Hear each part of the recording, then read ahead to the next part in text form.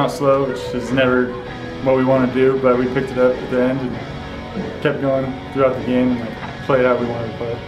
We just gotta motivate ourselves. Just gotta, like, we know what we're doing. We know we're not playing how we should play, and we just gotta fix it. It's mental. It's a mental game, basically. I think that we do a really good job, like, sharing the ball. Like, we have good ball movement. None of us are selfish. We play as a team, defensively and offensively. I think that's the biggest key. I mean, obviously, everything's got to improve. Like, there's always room for improvement. But I think the thing that I've noticed the most is how well we share the ball. Like, none of us, like I said earlier, we're not a selfish team. We're looking to score for ourselves, but we're also looking for opportunities for our teammates to score. We motivate each other, and I think that helps big time.